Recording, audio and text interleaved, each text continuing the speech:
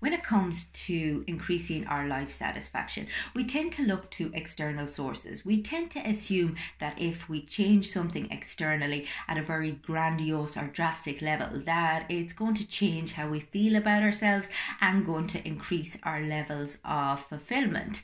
And yet, one of the most life-changing, substantial things that we can do is create a greater understanding and awareness of our internal experience. And when I refer to it internal experience, I'm talking about our emotional sensations. I'm talking about our internal narrative and the rules, the constructs, the stories that we tell ourselves, the beliefs that we have, the theories and the speculations that we create, and the way we live our lives as a result. Because again, we tend to assume that we're very aware, that we're very conscious, and the reality is we aren't.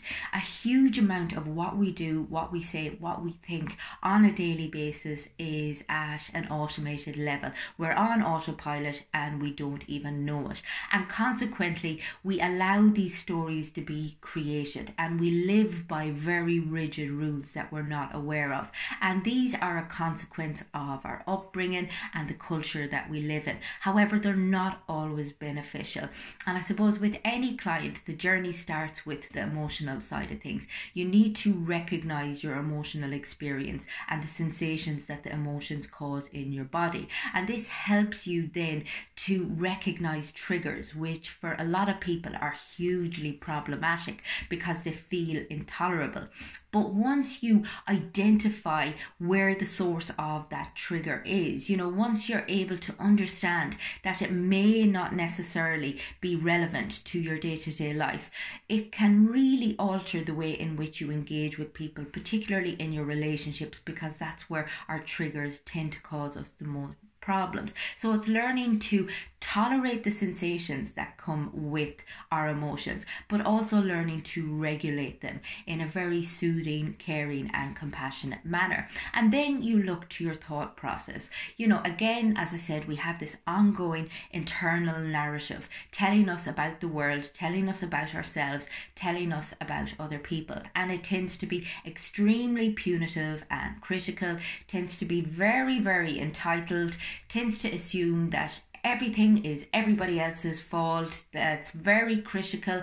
It thinks that everything that it thinks is factual, and it makes life really difficult because again, you're going around the place listening to this harshness all of the time. You're judgmental of yourself, you're judgmental of other people, and it's just about recognizing that this is what you're listening to all day long without even being aware of it, because again, it happens at an automated level. And if you grew up with a lot of criticism, it's going to be a lot harsher a voice that you hear in your head. But the reality is we all tend to think quite negatively, and no amount of positive thinking or affirmations are really going to change that until we learn to tackle the emotional side of things and until we look at our actual beliefs. Because again, when you try to completely alter a thought by just replacing it with something positive, all you're actually doing is reaffirming the negative thought that you had to begin with. It's like asking yourself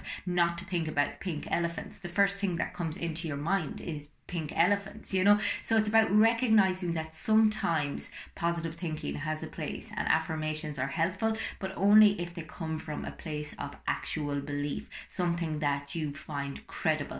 Because again, your brain has very, very rigid beliefs already ingrained, and removing them is not going to be the most simple thing you're ever going to do. It takes a lot of consistency, it takes a lot of compassion, and it takes a lot of desire and willingness to challenge it, because again, you have to understand how much these are factual to you, and how attached you are to them. Because again, when we start to question our beliefs, when we start to question our patterns, we're actually questioning our entire identity, and that can be pretty goddamn scary. So it's usually better done, all of this work, with the help of a therapist, because then you can kind of tackle it in a very compassionate, very gentle manner, as opposed to pulling your life to shreds and all of a sudden not knowing who you actually are anymore. more. And that's what, the journey of self-awareness is. It's recognizing that you don't really know who you are, because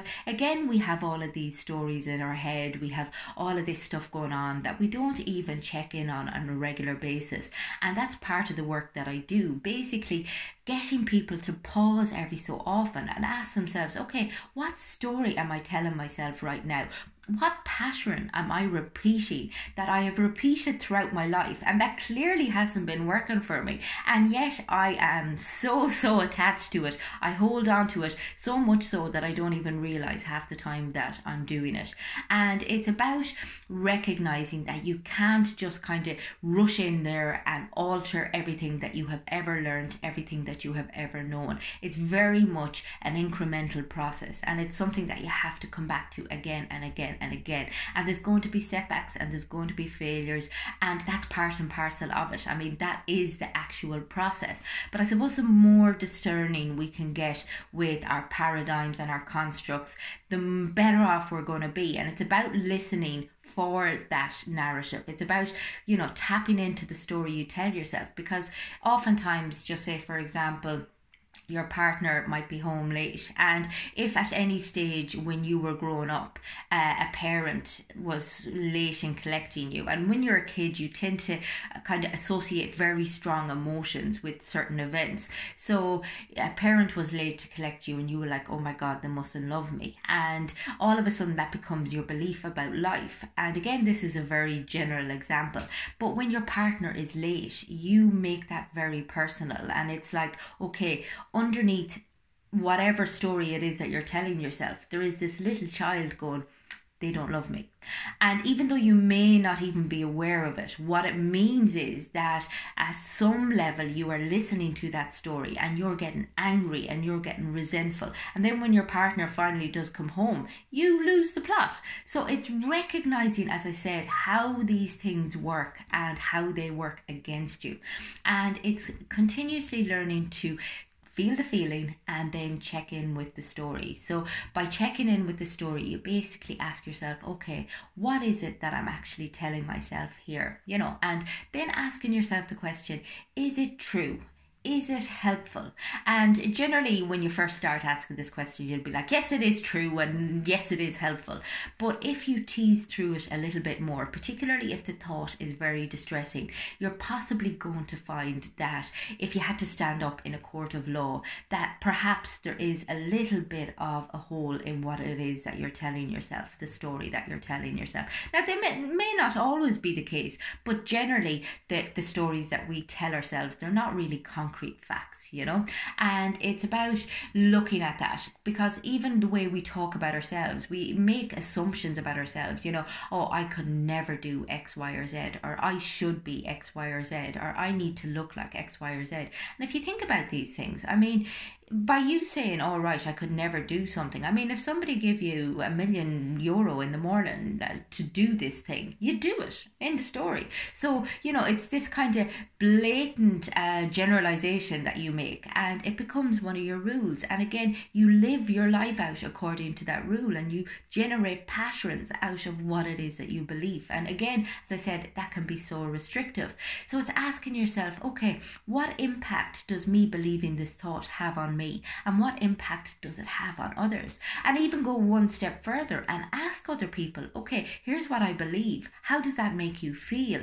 And the more you begin to, I suppose, find confounding evidence to your beliefs, the better off you're going to be. Because again, our brain is fabulous at finding evidence for its stories when we don't challenge it. So it's about looking for counter evidence, trying to find ways of challenging your perspective, seeing things from another person's perspective, applying curiosity and asking yourself, is there a better possible way to live? What would my life be like if I didn't believe this story? How would I feel? How would other people feel? And then pushing effective action in place. And I suppose it's kind of emotion, thought, action, kind of looking at all of those areas and trying to work on them as a unit, and recognizing that this isn't going to be something that you're going to get off the bat. You have to repeat it again and again, and you may not necessarily see the results immediately, but you will see them. I hope everyone is having a great day. I'll talk to you again soon.